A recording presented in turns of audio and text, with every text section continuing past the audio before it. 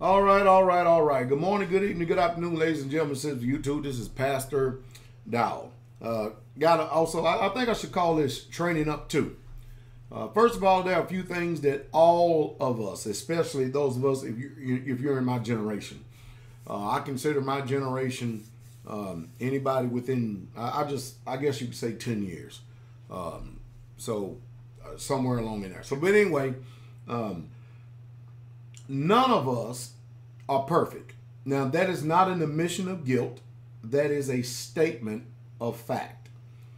The trouble, the problems, and the issues we're having today are also those people who are very imperfect trying to judge others who are also not perfect because they're not perfect as if they themselves are the champions of perfection.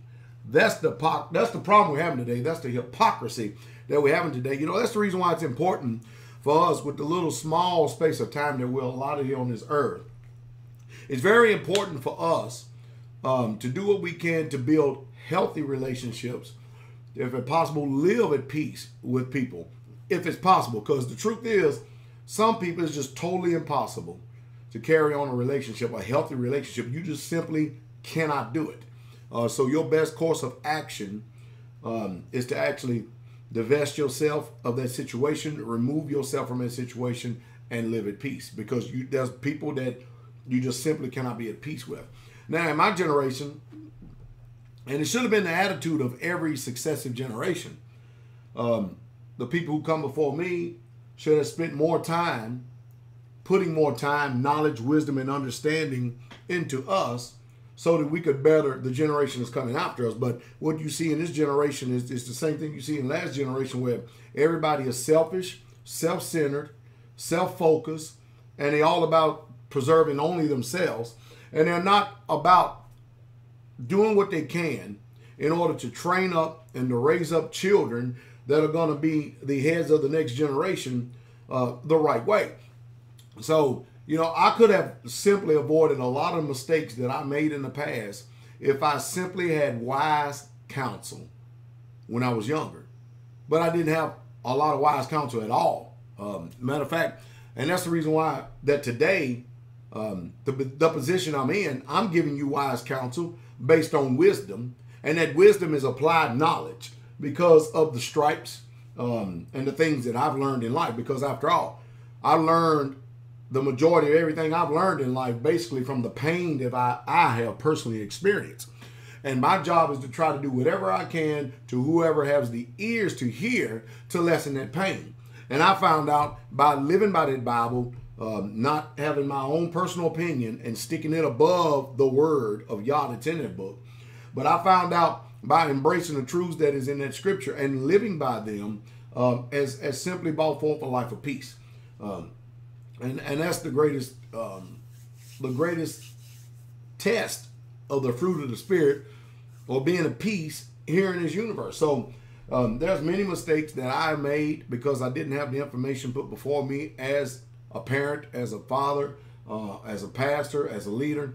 But as I continue to keep going on, the mistakes that I do make, I try my best to convey and communicate those mistakes to the people that are coming behind me, who are listening to me, and those who are following me as I follow Christ, so that they can minimize their mistakes. Because, you know, the people I married in the Hebrew way, their marriages are very successful, very peaceful, very honorable. I'm sure that they have ups and downs just like anybody else, but nowhere near like if you were raised in a society like I was, where nobody taught you anything. Nobody was an example, you know, before you for anything. Nobody set you down and showed you why you should do certain things certain way and then give you the options to consider what's said. Most of us, all we done was acquiesce to the people that's right next to us who are just basically no better than we are. We haven't had mothers for the women we married teach them, and then they didn't have the women to teach them. So ultimately, we've all learned a bad attitude, bad life, bad experiences, bad ways to respond, and bad way to carry ourselves from the people who have had influence on us, and that's just happened to be the world.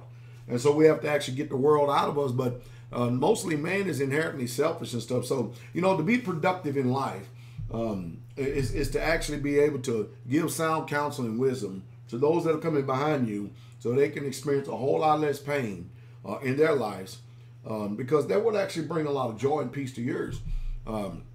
So again, when I say I'm not perfect, that's not an admission of guilt. That's just a statement of fact, because nobody else is either. But I am trying my best to be impeccable in character. I'll be a man of my word, and I really, truly am that, a man of my word.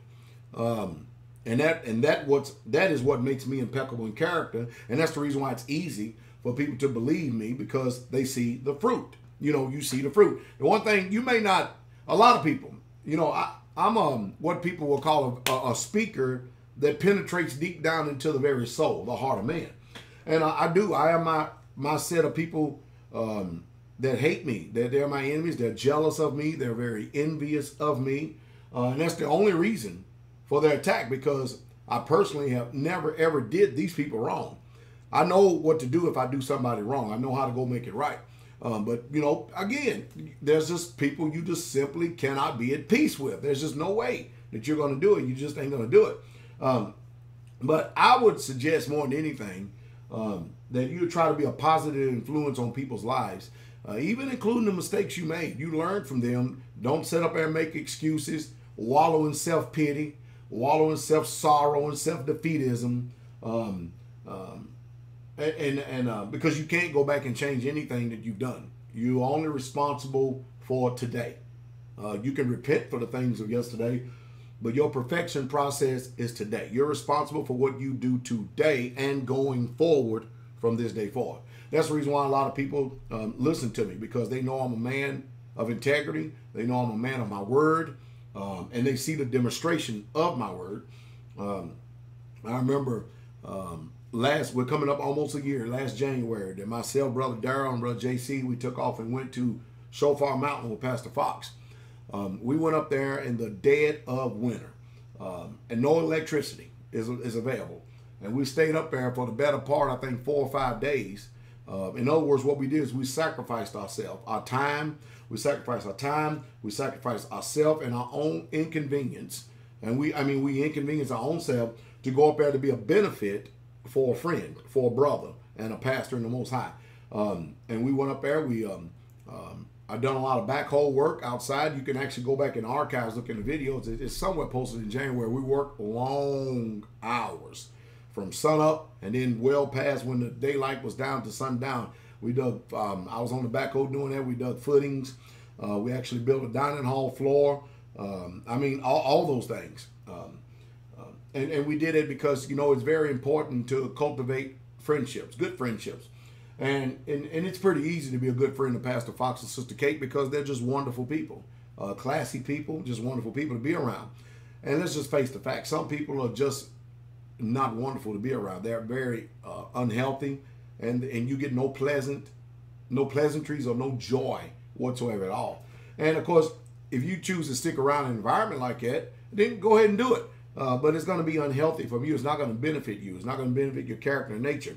If you're going to be strong, you're going to have to listen to people who are strong. You're going to be wise, you have to listen to a wise man. You don't listen to a fool and become wise. Just like you don't take financial advice. You do not take financial advice from somebody who's broke and somebody who is in debt and somebody who owes everything to somebody else. You don't do that. You take sound advice from those, not only if they preach, but they live it. And that's how you know that people believe what they say is when they live what they say. And by their fruit, remember, fruit. Always inspect the fruit, not the delivery, because I have a very harsh delivery to some people. It's amazing, though. I've been preaching for the better part of 20 years, and it's amazing. It is utterly amazing how that I can preach a sermon, and you have a group of people over here take it one way, and another group of people take it over here the other way. Of course, I understand what's happening, because it all depends on the condition of the heart. It depends on what people have chosen to believe, to receive in their heart. So, hey, this is not about self-pity. This is not about self-hatred. This is not about self-abuse. This is not about anything. This is about self-improvement. This is about going to the next level. This is about being impeccable in your character, being a man and a woman of your word. That's the best thing you can do. Mean what you say what you mean. And whatever you can do, make sure in front of your children, who are going to be watching you, that you represent someone of the kingdom of the Most High that they themselves can actually mimic. And then when they get married and they have their families will be a whole lot better than the experiences that you and I have experienced in our life. Shalom. Have a good day.